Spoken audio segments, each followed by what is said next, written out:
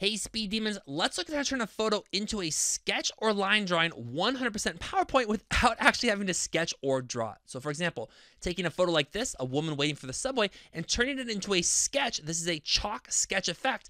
And notice here how I've extended out the background of the photo to create a full screen visual image for my slide background. So this is the original photo. This is that chalk sketch effect as a full screen visual image, which I'll talk about a little bit later in this video. First off, though, you have 5 different sketch effect options that I'll walk you through for automatically turning any photo in PowerPoint into a sketch. And super important, you have some default styling options that can increase or decrease the intensity level depending on how much of a sketch effect or line drawing effect you want for your photos. A lot of people ignore these, and I don't want you to do that.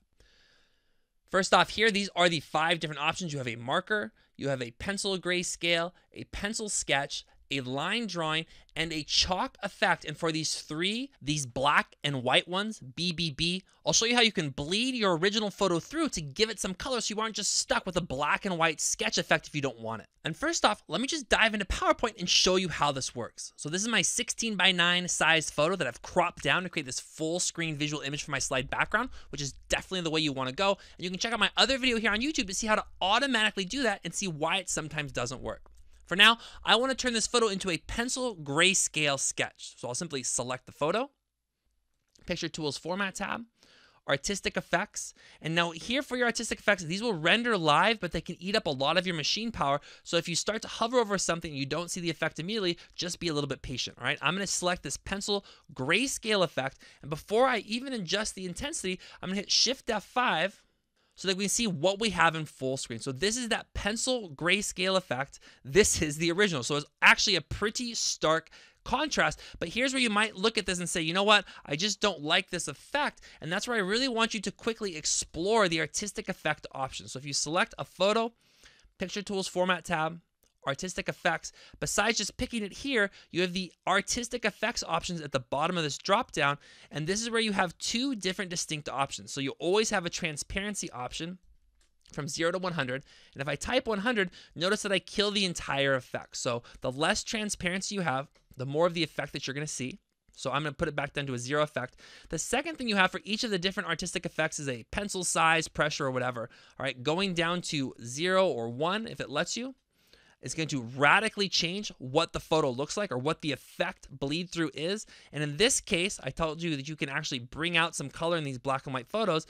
Notice that if I just change my transparency to 25%, I'll hit Shift F5 for presentation mode. You can see I start to bleed in, all right, a little bit of the photo, giving it a little bit of color. So this is where I've made it to. This again is the original photo. And here, let me just quickly flip through a number of the options. So this is the marker effect, and you can see the marker effect over here. And I've actually jacked this up to a size of 97. All right, so that's the marker effect. This is that pencil grayscale at a pencil size of 8, which is a little bit different than what we used a second ago. Here's the pencil sketch. Now, if I just flip between those two, you can see the pencil grayscale has a tendency to be a little bit darker than the pencil sketch, although it's a similar type of pattern that's kind of drawn through the picture. This is the line drawing effect, which starts out default at a 50% transparency bleeding through your photo. And this is that chalk sketch effect. Here it is with a 0 transparency. And again, if you want to get a little bit of that color to bleed through, you just change that transparency using those effect options to something like 25%, or maybe you go to 50%. And you're going to get a little bit of color bleed through from the original photo.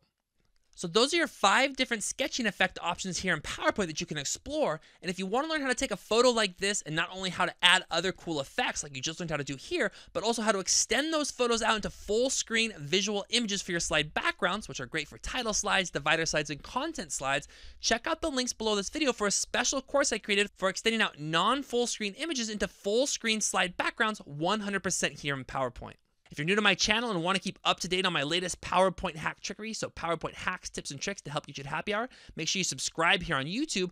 Or if you're just looking for PowerPoint resources to help get you to happy hour like PDF cheat sheets, shortcuts, or free mini-series, just look for the links directly beneath this video. This is Taylor from Nuts and Bolts Speed Training, and I'll see you at happy hour.